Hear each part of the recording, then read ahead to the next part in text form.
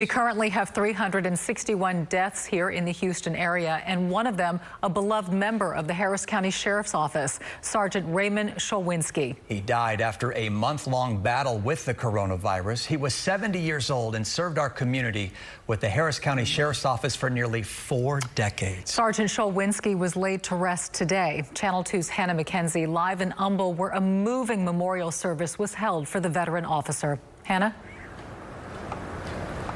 Dominique, Chris, moving indeed. They really pulled out all the stops for Sergeant Raymond Scholwinski here. This church was packed with hundreds of people bidding farewell to a friend and a colleague.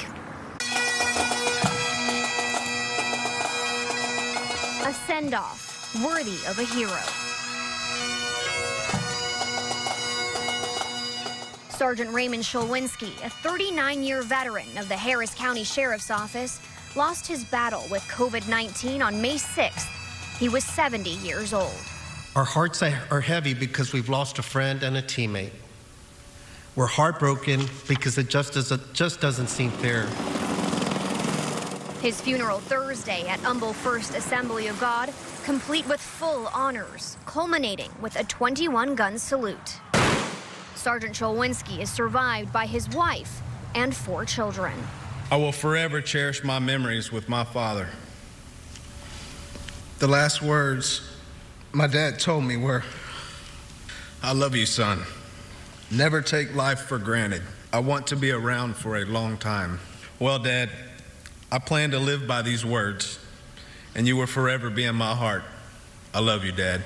As well as a troop of colleagues who called him a mentor and a friend. Sergeant Raymond Scholwinski, we thank you for your dedication and service to the citizens of Harris County. Your service will never be forgotten. Unit 42-Samson, show you a deed, sir. May you rest in peace. End of watch, May 6, 2020.